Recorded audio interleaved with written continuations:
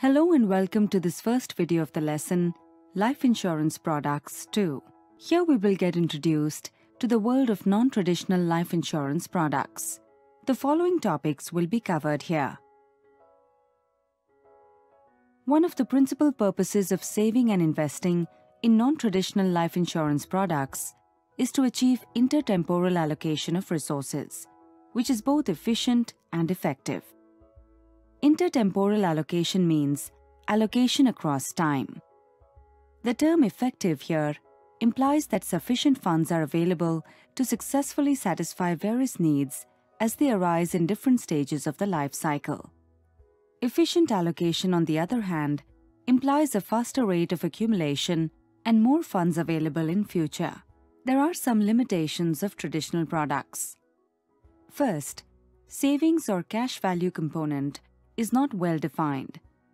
It is determined by assumptions about mortality, interest rates, expenses, and other parameters set by the life insurer, which can be arbitrary.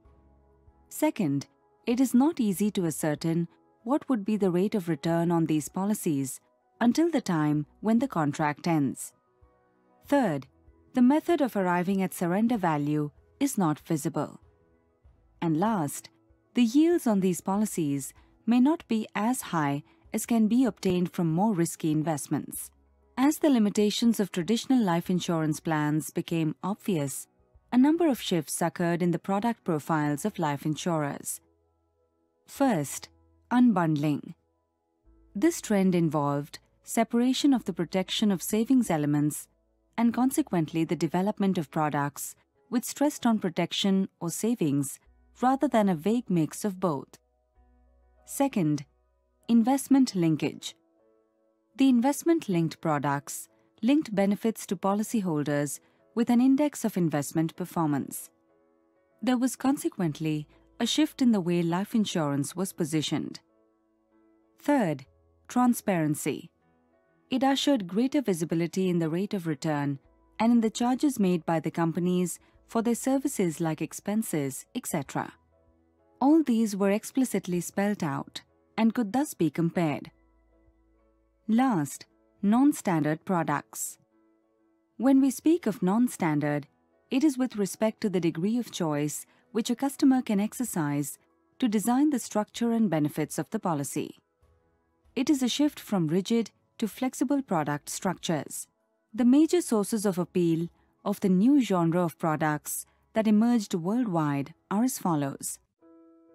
First, direct linkage with investment gains. One of the most important arguments in support of investment-linked insurance policies has been that even though in the short run there may be some ups and downs in the equity markets, the returns from these markets would in the long run be much higher than that of other secured fixed income instruments. Second, inflation-beating returns. The rate of yield on a life insurance policy must be significantly higher than the rate of inflation. This is where investment-linked insurance policies were especially able to score over traditional life insurance policies. Third, flexibility. Through this, policyholders could now decide within limits the amount of premium they wanted to pay and vary the amount of death benefits and cash values. And last, surrender value. The policies also allowed the policyholders to withdraw from the schemes after a specified initial period of years after deduction of a nominal surrender charge. Thank you. In this next video of the lesson, Life Insurance Products II, we will discuss some of the non-traditional products that have emerged in the Indian market and elsewhere. The following topics will be covered here.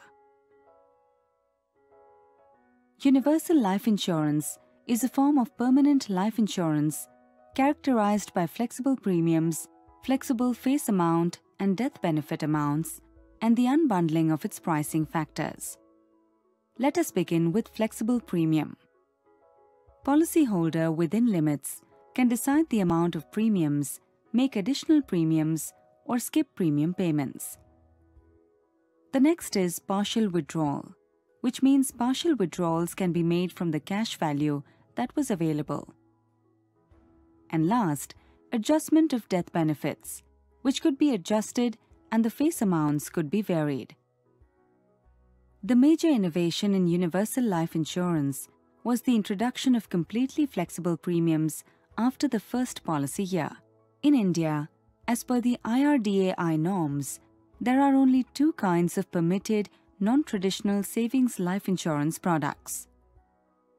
First are variable insurance plans, and second are unit-linked policies. Let us first look at variable life insurance. Variable life insurance is a kind of whole life policy.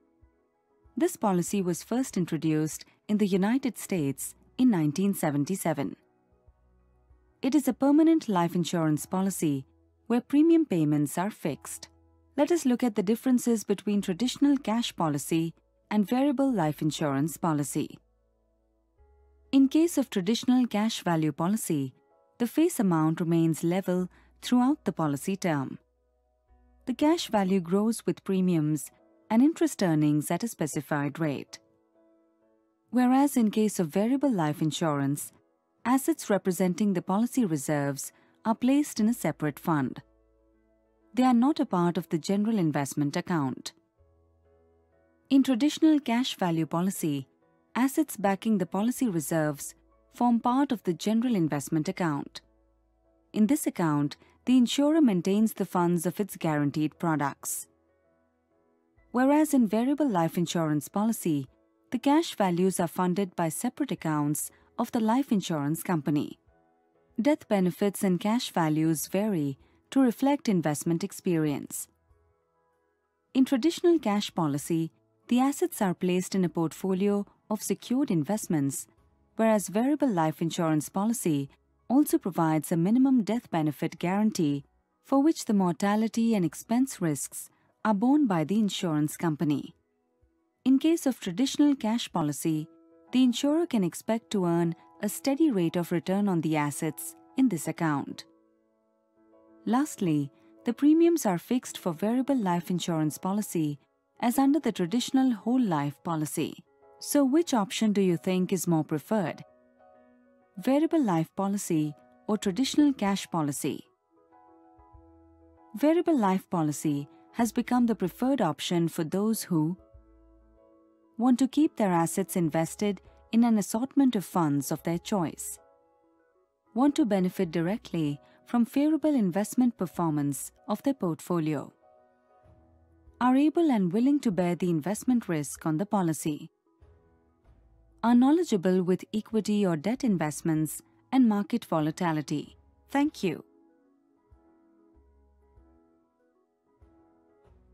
In this last video of the lesson, Life Insurance Products II, we will learn about unit-linked policies. Next, we are going to learn about unit-linked policies. These policies provide the means for direct and immediate cashing on the benefits of a life insurer's investment performance. Unlike a pure insurance policy, ULIP gives investors the benefits of both insurance and investment under a single integrated plan. In ULIP, the premiums paid by the policyholders are invested in funds chosen by them. This is done after deducting the allocation charges, administration charges, and charges for providing insurance cover. ULIPs are transparent with regards to their term, expenses, and saving components. The value of each unit of a fund is determined by dividing the total value of the fund's investments by the total number of units. So who prefers ULIPs? ULIPs are suitable for those who wish to monitor their investments closely and whose investment horizon is medium to long term. Here is a quick look at the topics covered in this chapter. Thank you.